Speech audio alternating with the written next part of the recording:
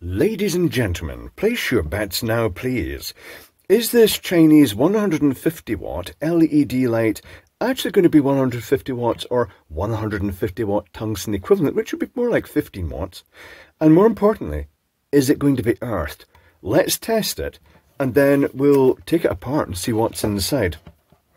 So let's do the earth test first, where I will bring in the meter on continuity, and we'll touch the earth wire,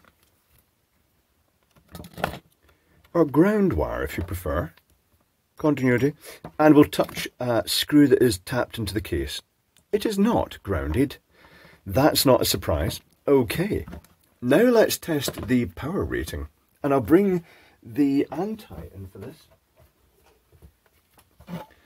because it tends to be better at the weirder loads. So I'm going to stuff, since it's not earthed, I'm not going to bother with the earth connection in here. I'll stuff the live in here and the neutral in here. And, well, what power jink it's going to be? Let's find out. It's very bright. It is, oh, you know what? You know what? It started off 100 watts and now it's rapidly going down as it heats up. That is quite impressive. That is a lot of light. That is blinding. It's also very flickery. My apologies. I didn't realise it was going to be flickery. Okay, so the power factor is 0.89, which is pretty good.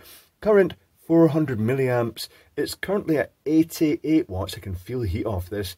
And going down because it is thermally regulating. I shall unplug that because that is quite obnoxious. Is this going to be quite hot now? It's not too bad. I'm not sure this is a good thing or not. The other thing we should have checked is the light has little indentations in the back here. Can you see those little indents? There's one there, and there's one there, and they line up the circuit board.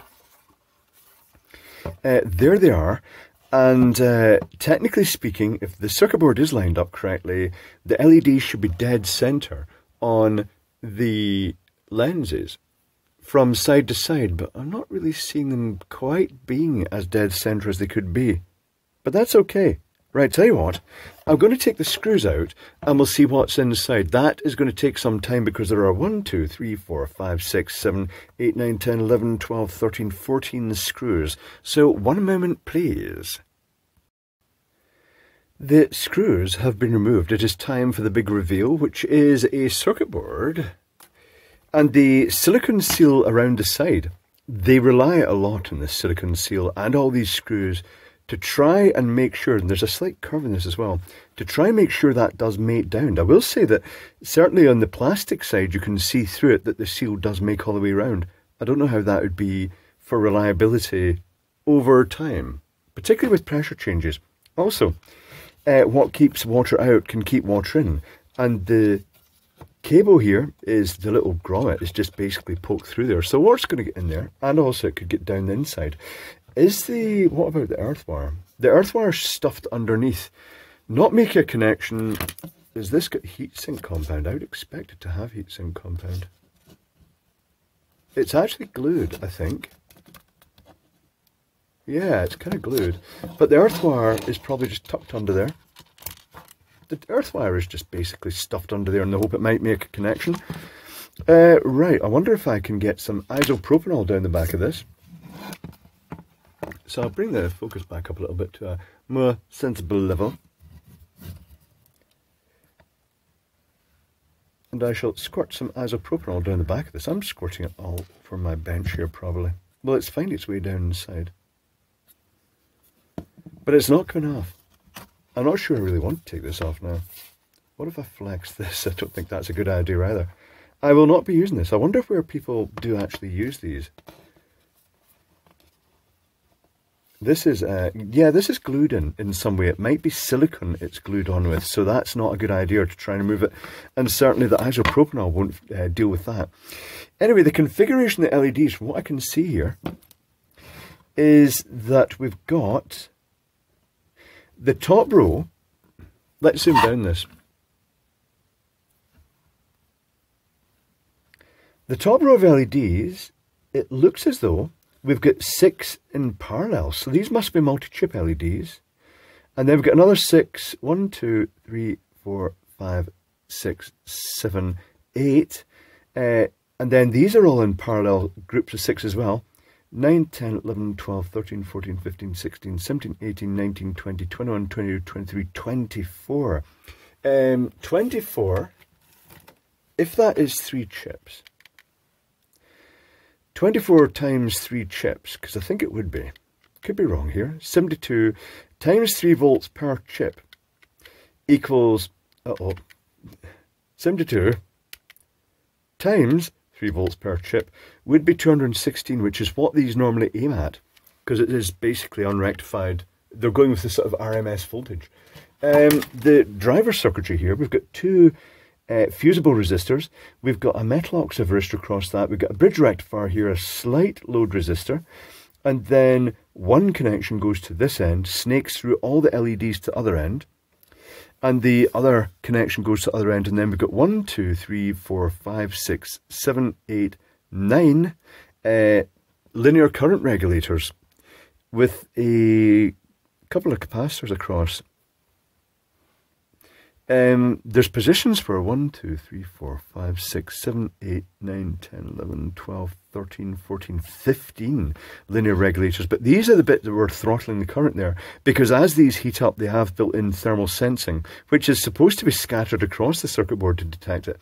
But in this case, they're all in parallel, and they're just, as they heat up, they start regulating that current back. If you wanted to cut the power of the panel down, you could do that trick that you use an external capacitor in series, or you could theoretically just get rid of some of these resistors down here. 6.8 ohm, are they all 6.8 ohm? They all look like 6.8 ohm. So they're just setting a current. And because they're current regulators, you can just put a whole load of them in parallel, as they do here. Right, tell you what, I'll doodle a circuit diagram down for you, just to give you an idea of what the circuitry is like. One moment, please. I started doodling that, and then I thought, you know what, I should just do it live. So here's the incoming supply via these fusible resistors, quite a low value. Brown, black, gold, is that going to be 1 ohm, I think? Let's probe that. Let's get the meter in and just double check that, just in case I'm wrong there. Actually, it's quite a hard thing to measure because the resistance of the leads themselves is significant. But tell you what, let's give it a go. Let's give it a go. Let's stick... This is zeroing the leads out, so they're currently showing 1.2, and this side it's yeah, they're 1 ohm each. That's fine. So 1 ohm, 1 ohm. Then there's a metal oxide resistor across the 2 contacts to protect the circuitry against, that's not how you draw a metal oxide resistor, but that's fine. That's the AC in. And then we get the bridge rectifier. I shall draw the bridge rectifier quite big, actually, just to take the AC in there. 1 diode, just because that's lazy. Plus, minus. The plus goes straight to the LEDs.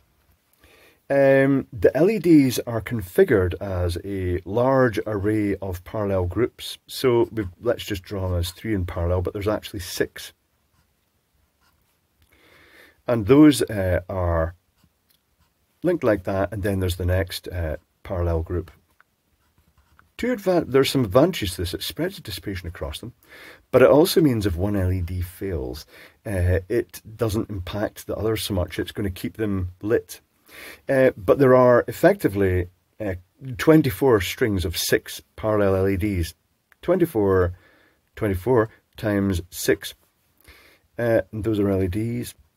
Then they go down to the regulator, and I'll just draw one of the regulators. So the regulator, here's the negative coming along here, goes to that. Then there is the resistor, which, if I was at 6.8 ohm, let me just check that. 6.8 ohm.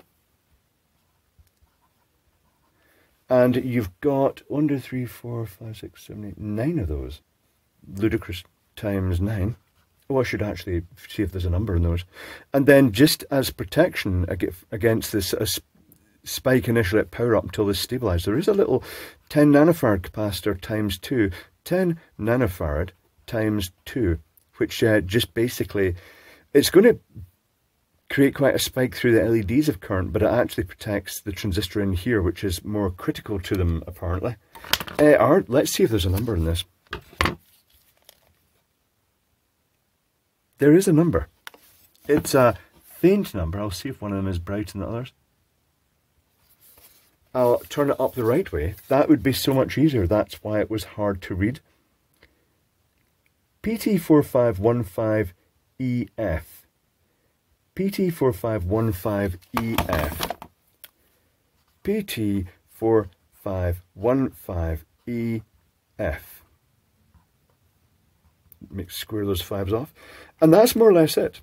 It's a very rudimentary circuit. These are just mass produced. The metal here is a aluminum style alloy, not magnetic, but the metal bracket that comes with it for mounting it to whatever you're mounting it to is steel. The screws, I guess they're steel.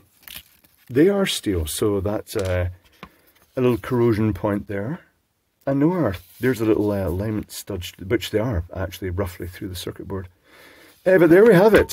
Surprisingly powerful. I wasn't expected to be remotely near 100 watts, but it was 100 watts-ish. Totally not waterproof, not earthed, just the usual stuff. I do hope people aren't buying these and using them. But that's it.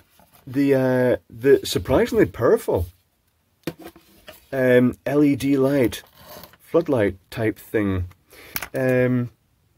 Almost lived up to its expectations. Definitely it lived up to the expectation of no earth, and the other expectation was that it would be nowhere near the 150 watts, but it did actually get fairly close to that.